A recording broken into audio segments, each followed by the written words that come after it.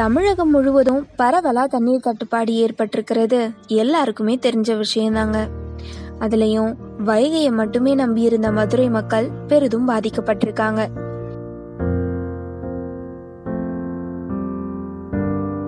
ஏன்னா மதுரை மாநகராட்சியில உள்ள 100 வார்டுகள்ல மட்டும் சுமார் 15 லட்சத்துக்கும் மேற்பட்ட மக்கள் வசிக்கிறாங்க.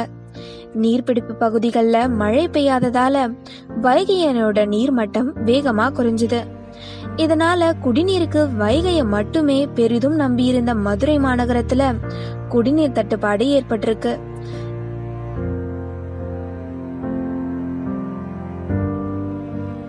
இதற்கிடையில தமிழக எல்லை பகுதிகளில் சாரல் மழை பெஞ்சிட்டு வருது. மழை தீவிரமடையும் பட்சத்துல வைகை அணைக்கு நீர்வரத்து அதிகரிக்கும்னு எதிர்பார்க்கப்படுது. இந்த நிலையில மதுரை செல்லூர் பகுதியில உள்ள எம்ஜிஆர் தெருவுல கடும் குடிநீர் தட்டுப்பாடு ஏற்பட்டிருக்கு. ஒரு சில இடங்கள்ல மட்டுமே தண்ணீர் விடுறதால மக்கள் தண்ணீருக்கு அலை பாஞ்சிட்டு வராங்க. வரும் குடிநீரை பிடிக்க போட்டி போட்டுட்டு வராங்க.